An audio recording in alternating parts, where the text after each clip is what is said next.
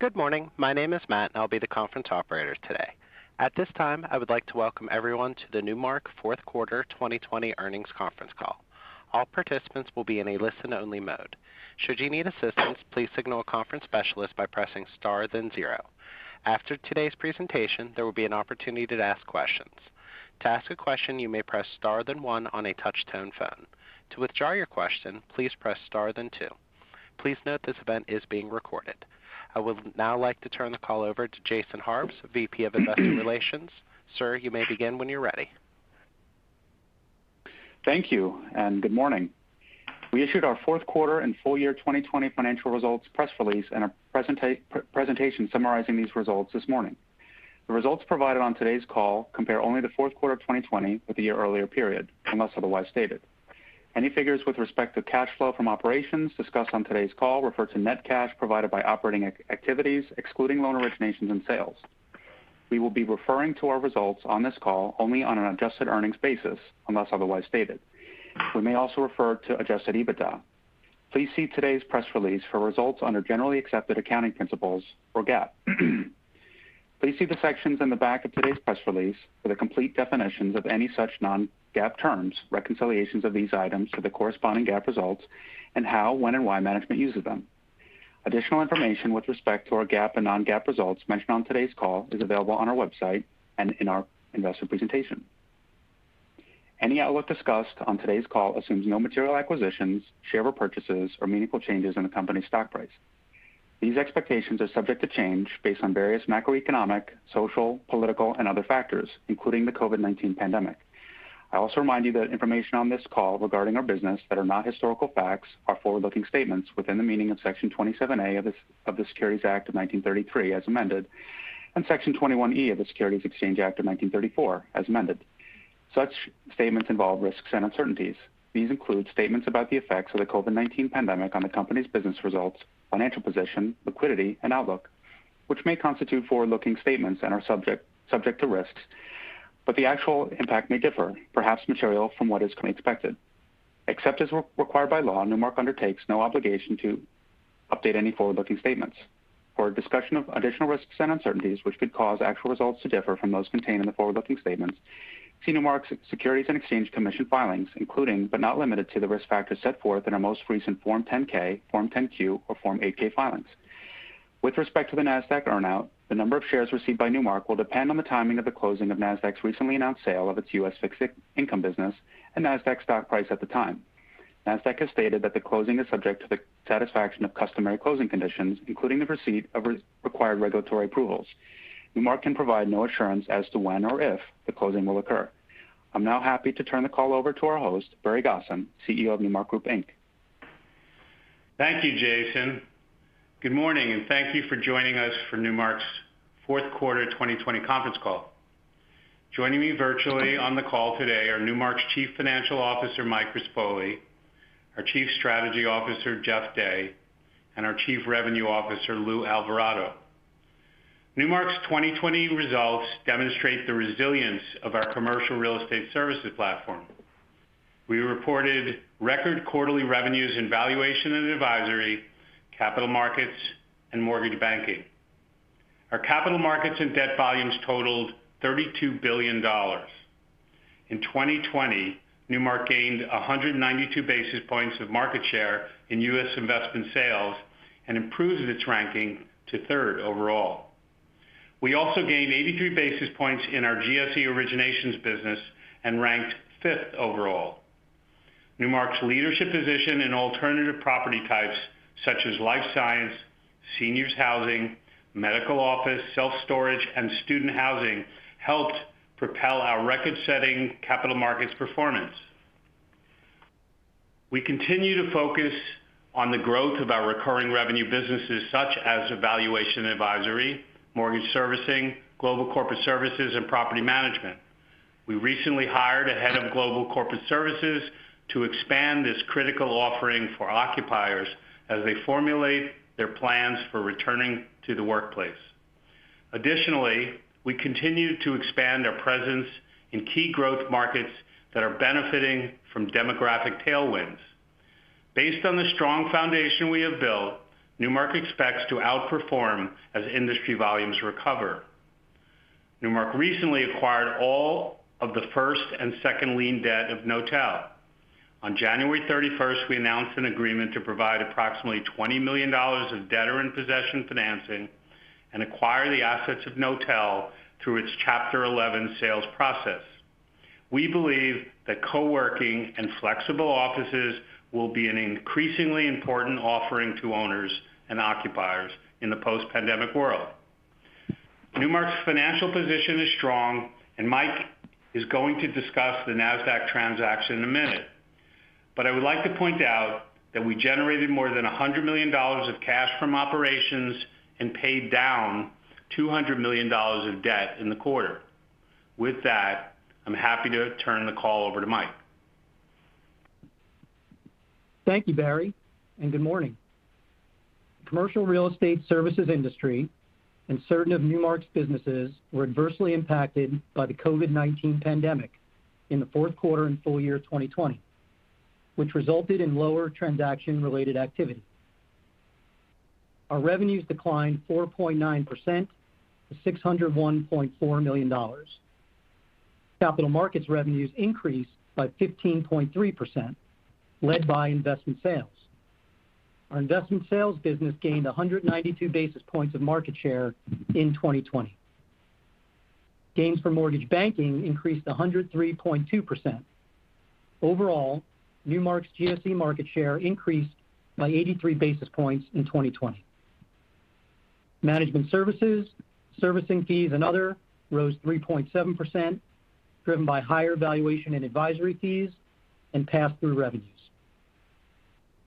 These recurring revenues represented 33% of our total in 2020, up from 28% in 2019, as we continue our focus on growth. Our leasing revenues declined 45%. This was largely a result of our significant presence in large urban markets such as New York City and the San Francisco Bay Area. We anticipate leasing will remain challenged until there is greater clarity around the return to the workplace. But we believe that demand will accelerate in these markets as the pandemic subsides.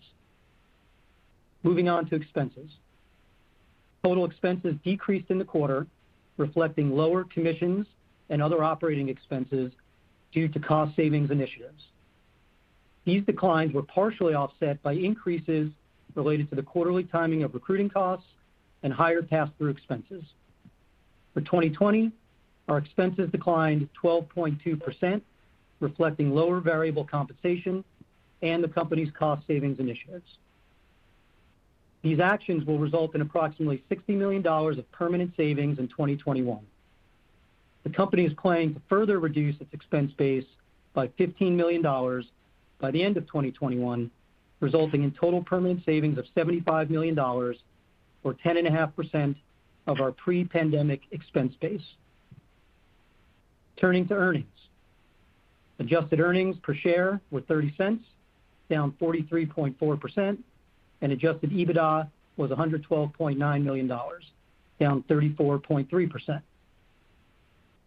Moving on to the balance sheet. Newmark generated $112.4 million of cash flow from operations in the fourth quarter and repaid $200 million on a revolving credit facility. We maintained strong liquidity and credit metrics. As of December 31st, we had $191.4 million of cash and cash equivalents and $325 million of availability on our revolver. Our net leverage ratio was 1.4 times at year-end. Our balance sheet does not yet reflect the NASDAQ earnout. On February 2nd, NASDAQ announced that it entered into a definitive agreement to sell its U.S. fixed income business. The closing will accelerate Newmark's receipt of NASDAQ shares, a portion of which will be used to offset the remaining balance from the company's 2018 monetization transaction. On a net basis, Newmark estimates that it will retain approximately 5 million shares of NASDAQ stock worth $723.5 million as of yesterday's closing price. If, as expected, the earnout is accelerated into 2021, the company will exclude the NASDAQ earnout from adjusted earnings and adjusted EBITDA and recast its historical results for enhanced comparability. Our near-term capital allocation priorities are to return capital to stockholders through share repurchases and to invest in growth and margin expansion at attractive returns. We also intend to pay down our revolving credit facility. Newmark plans to continue its dividend and distributions at or near current levels through the balance of 2021. After a review of these priorities, Newmark's board of directors yesterday increased our repurchase authorization to $400 million. Newmark is not providing specific earnings guidance for 2021 due to current market uncertainty. However, we expect U.S. capital markets volumes to improve based on elevated multifamily, life science, and industrial activity. We expect GSE originations to remain strong. We anticipate leasing activity will remain challenged until there is greater clarity around the return to the workplace. But we believe demand will accelerate as the pandemic subsides. Based on these factors, we expect to generate double-digit revenue growth in 2021. We executed cost savings initiatives in 2020, which will result in approximately $60 million of permanent savings in 2021. The company is further planning to reduce its expense base to achieve an additional $15 million of savings by the end of 2021, resulting in total permanent savings of $75 million. This represents 10.5% decrease from our pre-pandemic expense levels. We anticipate adjusted EBITDA margins will expand to above 20% in 2021. And while we expect improvement in adjusted earnings and adjusted EBITDA in 2021, year-over-year comparisons in the first quarter will be challenging because our first quarter 2020 revenues were relatively unaffected by the pandemic, which was declared on March 11, 2020. I would now like to turn the call back to Barry. We have built a company that has remained strongly profitable during a period of intense difficulty. Throughout the year, Newmark generated substantial cash flow and further strengthened its balance sheet. We've captured market share in a number of our major business lines. I am so proud of our team and what we've accomplished in 2020. Operator, we'd like to open the call for questions. We will now begin the question and answer session. To ask a question, you may press star one on your touch-tone phone. If you're using a speakerphone, please pick up your handset before pressing the keys. If at any time your question has been addressed and you would like to withdraw your question, please press star then two. At this time, we will pause momentarily to assemble our roster.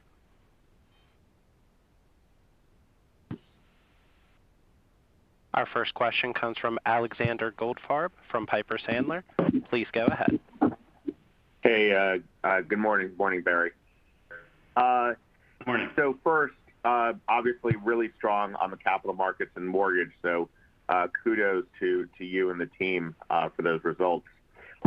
Let me just a few questions here. First, on the NASDAQ proceeds, the $725 million, is that, I guess, a two-part question here. One, should we think about you guys, sort of getting $725 million in cash right away, or your view is that you'll get the shares and that you'll sell them over time? Yeah, hey, Alex, it's Mike. We'll get the shares. The shares will be unrestricted, and then it just depends on, how we monetize them into cash over time. We could certainly, borrow against them as we have them on our balance sheet. So we think we'll have the liquidity access immediately once we receive the shares. Okay, but presumably,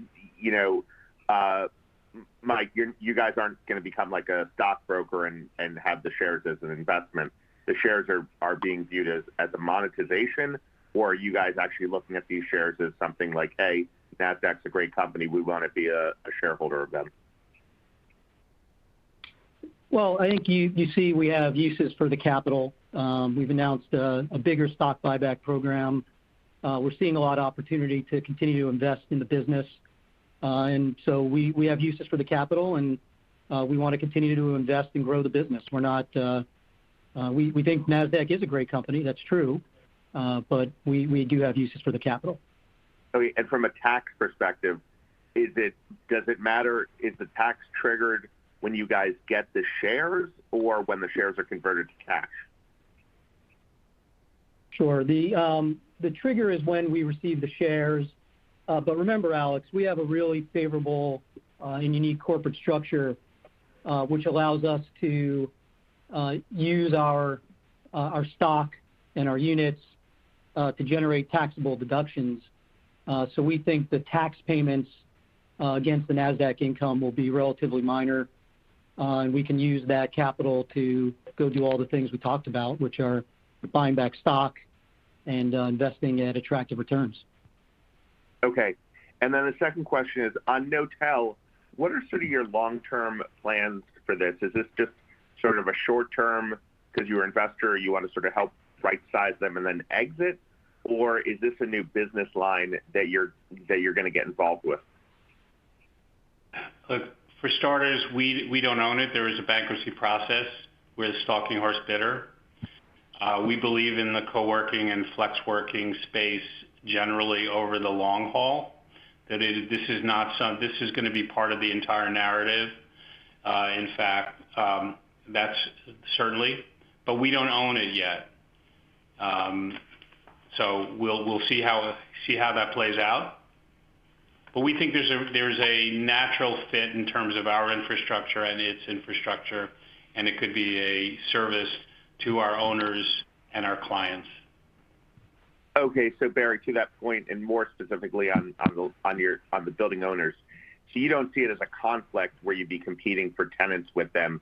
You see it as complementary, where you'd be having Knotel space in your landlord buildings, and where it sort of helps them with space that they may otherwise struggle to lease. Is that how we should think about it? Yeah, we see it just the opposite. We see it as a benefit, an opportunity.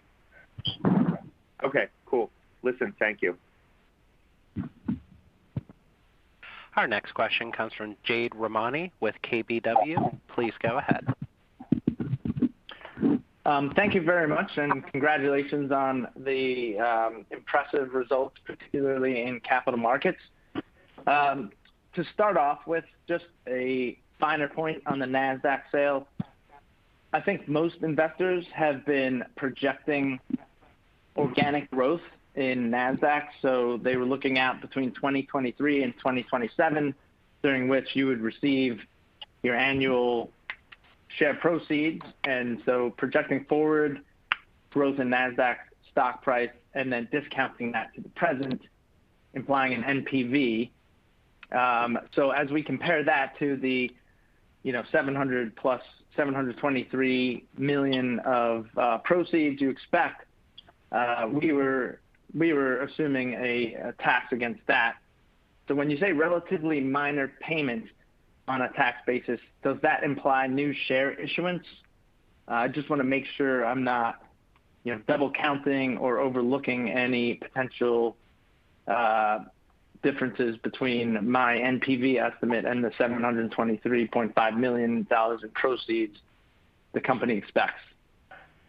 Sure. How you doing, Jade? And thanks for the question. There's no new share issuance.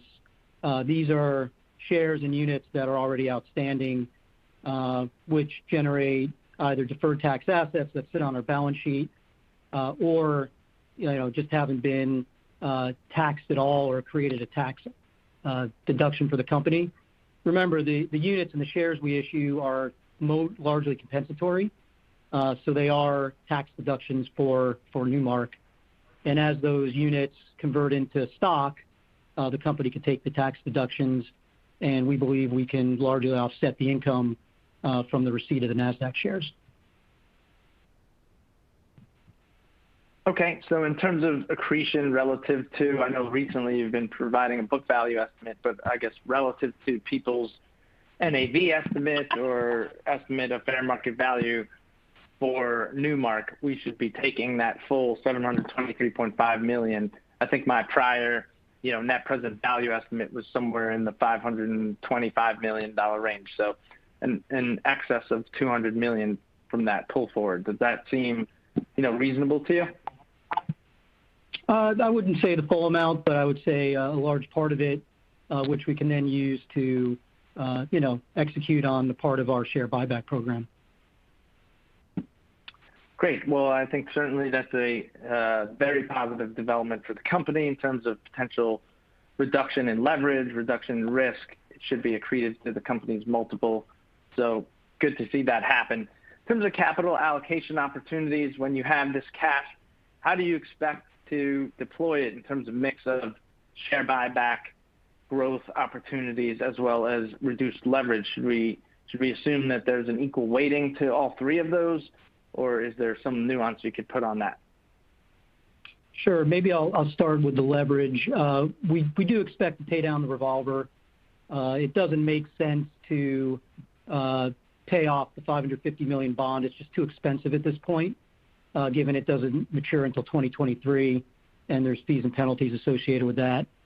I think, how much we invest in growth capital, we certainly have announced a large share buyback program, and we'll have to see what the opportunities are in the market. We're still looking to invest at attractive returns, and so when we see those opportunities, we'll have the capital to certainly go invest and continue to build our EBITDA and grow our business. Thanks very much. In terms of the overall market, I think that investment sales volumes fell by about 19% year on year. We've seen JLL report. We've seen Walker Dunlop report their GSE multifamily. Seems like multifamily is doing extremely well. Industrial surging, life sciences surging, office a laggard. But in terms of Newmark's own business and the positive growth rate you posted, 15%, which was dramatically above what we projected, what were the main drivers? Were there effects of prior M&A, or do you really believe on an organic basis the 15% is, what the company delivered? Any nuance you could put on that would be helpful. Yeah, we've spent the last 5 years hiring talent. So we have a lot of the talent that we are relatively new over the last couple of years are beginning to realize and normalize their capacity to perform. We've established ourselves as a major player in the capital markets business.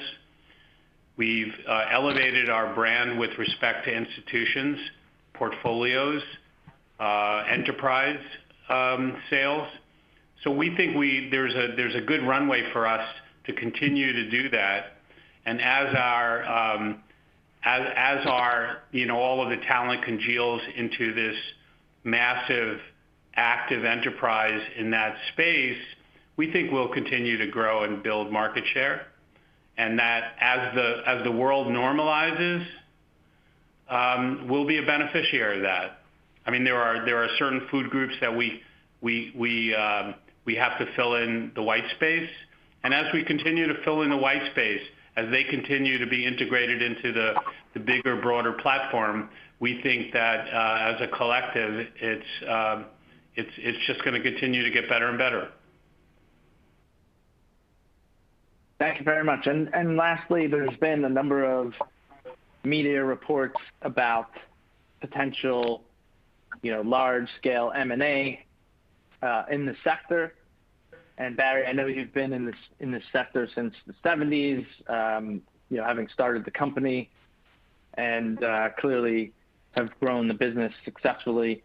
What would be your interest in these mergers of equals type transactions, which historically have not really created value for shareholders?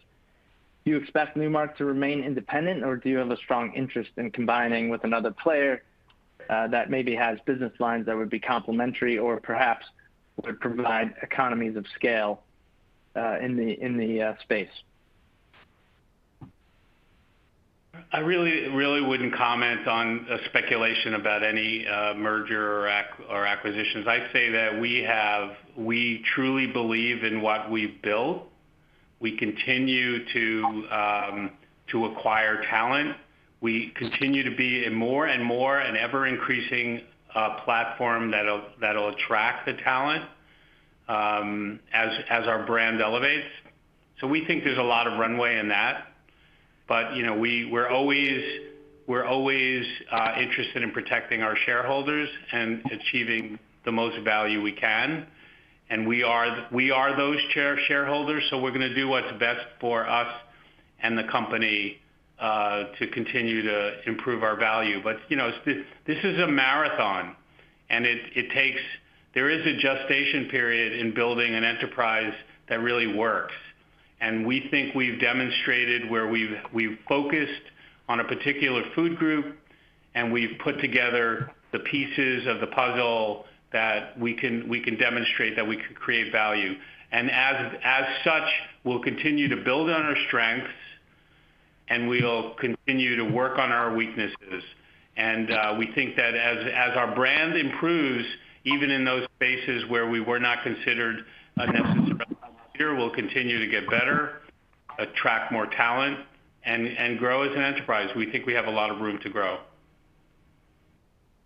Thank you very much for taking the question. Our next question comes from Rick Skidmore with Goldman Sachs. Please go ahead. Good morning. Thank you.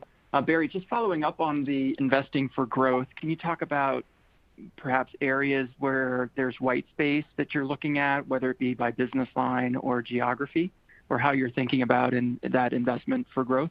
Thanks. Well, we mentioned demographic tailwinds. It's well known that there is out-migration from a variety of low-growth markets, high-tax markets. So we're investing in those markets to grow our platform in those markets, Southeast, Texas, middle of the country, et cetera.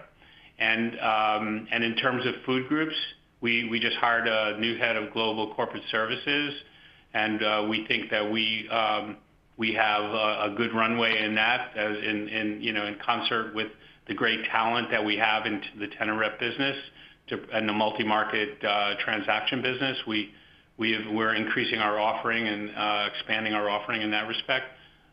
Lou, you might have something to add to that. Yeah, I think in general, also property management.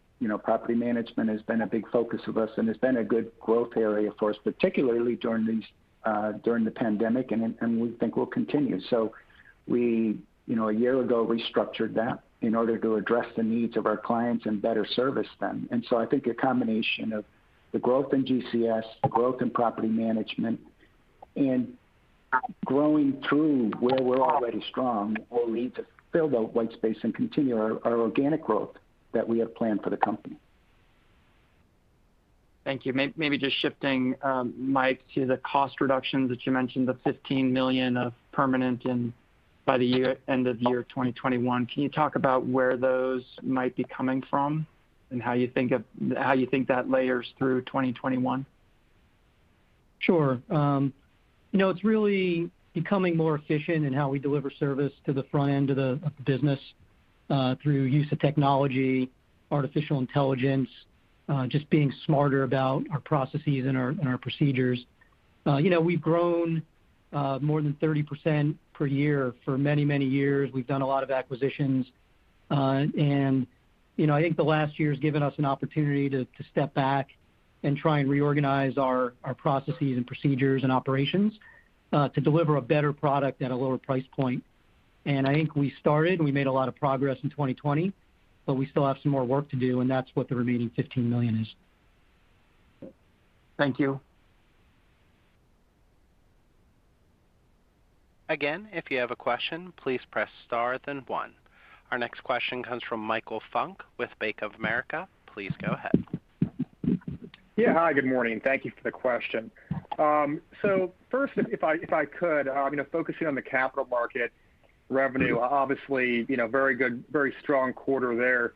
Can you comment on the mix of buyers, either whether operators or financial buyers, and kind of to the latter, is that having an impact on the property management business? The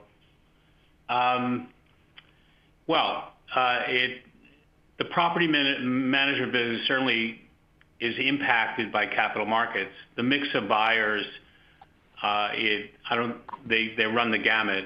Money looks forward, so money anticipates where things are going, which is why we think that capital markets will come back and grow before some of the other business lines. So all that is capital markets is a lead-in to property management and certainly other businesses. So I don't think it matters who's buying. Okay, no, I appreciate it. And then you commented on the renewal activity picking up in leasing, which makes sense, more shorter-term renewals. Can you comment on how that might impact leasing revenue in 2021, having a greater mix of renewals versus new leases? Look, historically throughout any downturn, good brokers find ways of earning money during the downturns. The difference in this time is companies don't exactly know and aren't certain about what the footprint's going to look like. Normally what happens in a downturn, there's a reset in rents, there's a reset in valuation, there's a much more of a resolve by owners to renew, and the same resolve by tenants to extend and blend their leases early. Once there's clarity on what the workplace looks like and what remote working means to companies, will be unquestionably an increase in activity because people will understand where they're going. And I think that's been the holdup, and I think it'll become much more clear as people are vaccinated. Once the pandemic is taken care of, people will change and think differently about how they want to occupy space.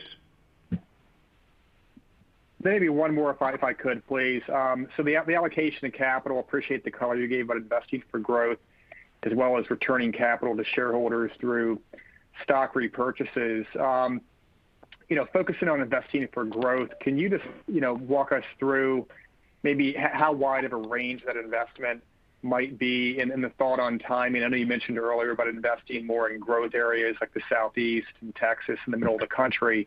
But how large of a bucket of spending might that be? Well, I mean, it's Jeff? Well, I can tell you from the brokerage side and from the property management and GCS, it's not so much the capital as it is us getting our platform and everybody working together and collaborating and presenting our platform to the clients. We think the opportunities are definitely there. There's definitely some white space to fill from the standpoint of some talent in those markets, but I don't see those as huge material numbers. I see those more as finding the right people and creating the opportunity for them to join our firm and be able to prosper better with us.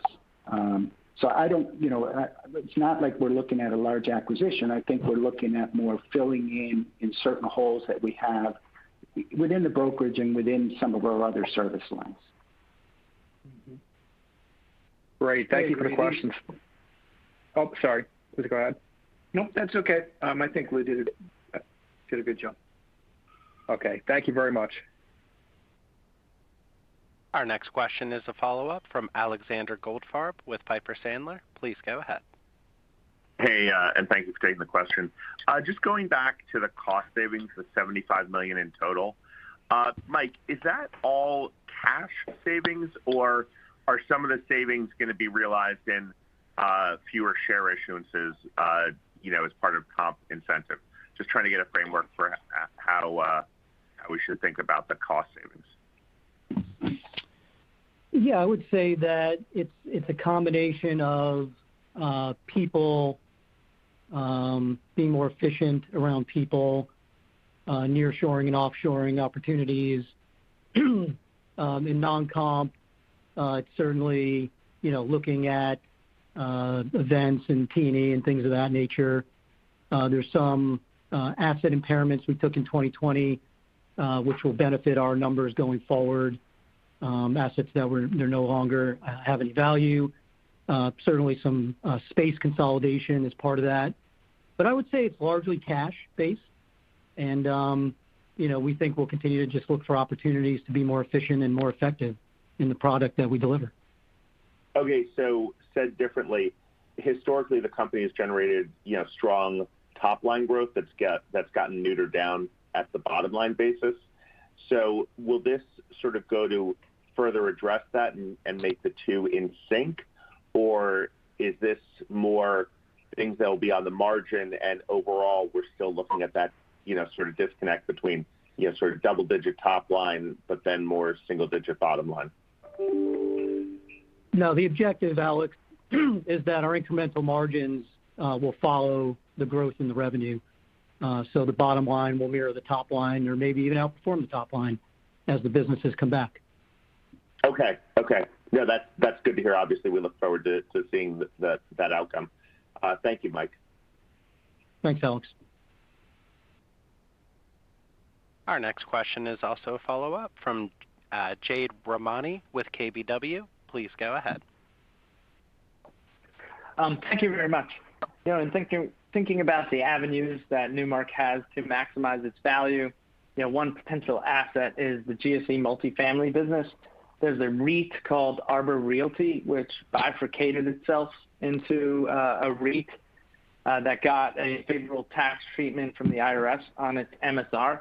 I'm wondering if you consider the GSE multifamily lending business a long-term core strategy that should be part of Newmark as a C Corp, or if there's potentially an opportunity to sell that business or to sell an interest in the MSR that could create additional capital. I would think if people are speculating about M&A for Newmark, there's a lot of low-hanging fruit that could be addressed prior to pursuing some kind of merger that might be more accretive to shareholders.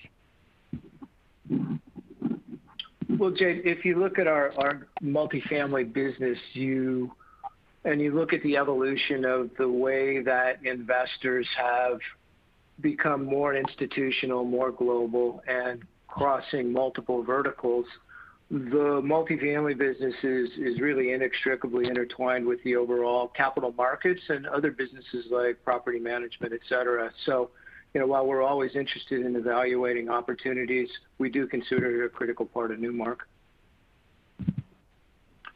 Thank you very much. Regarding Knotel, if Newmark is ultimately the winner of that bidding, are there anticipated costs in addition to the $20 million in DIP financing that has been stated that Newmark would provide? Yeah, not at this time, Jade. I think we just have to see how the bankruptcy plays out.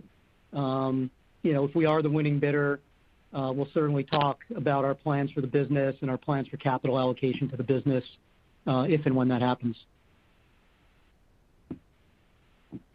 Thank you very much for taking the questions. Thanks, Jade. Our next question comes from Patrick O'Shaughnessy with Raymond James. Please go ahead.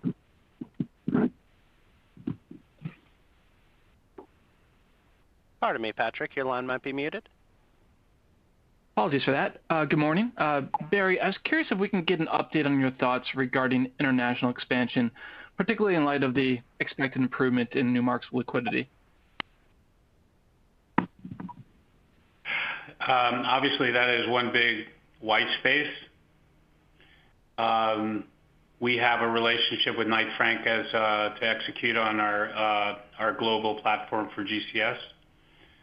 We do have positions in raising capital. We have done a really good job around raising foreign capital, where we have offices in Dubai. We have other offices around the globe that are specifically ours.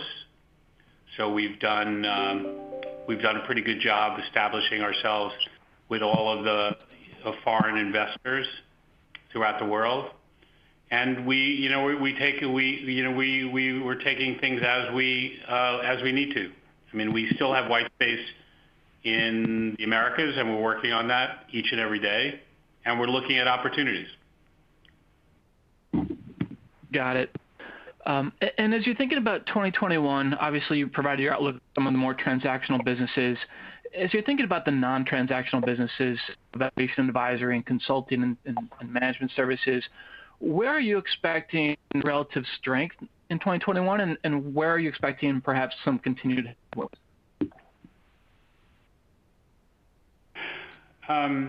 Look, what Jeff said is that all of our businesses work together. Our appraisal, our debt, our multifamily investment sales, it all feeds on itself, and I think we do a pretty good job of integrating all the different food groups to work together. Consulting, supply chain, logistics, workplace strategy, site selection, tax incentives, appraisal, valuation, those kinds of things all work together. We think those are really good opportunities for us to grow. In our appraisal business, we really started with one hire, and we now have 500 people in the U.S. in appraisal from one hire. And much of that was done, person by person, team by team, as well as some acquisitions. So we'll continue to expand all of our consulting, including property management. We think is a good opportunity, but it also works in conjunction with the transactional activities because our clients want a differentiated product. They want to create. You have to provide value for them, and in order to do that, you have to provide those services, and those are fee for services as well. Got it. And then last one from me. Your servicing portfolio grew by 10% in 2020. That's a little bit above the typical pace of growth over the last few years. Would you expect that to moderate going forward into 2021, or do you think you can continue to grow the servicing portfolio at a high single-digit, low double-digit rate? Well, if you obviously look at the GSE caps, it will be slightly more restrictive in 2021 than it was in 2020 based on some commentary from FHFA last week. Having said that, we've proven our ability to, year after year, grow market share in the space. And so our expectation is that we'll continue to outperform the market and grow the servicing portfolio at generally the same pace. Great. Thank you. This concludes our question and answer session. I would like to turn the conference back over to Barry Gosin for any closing remarks. I'd like to thank everyone for joining this call, and we look forward to seeing you or hearing from you at our next quarterly call. Thank you. The conference is now concluded. Thank you for attending today's presentation. You may now disconnect.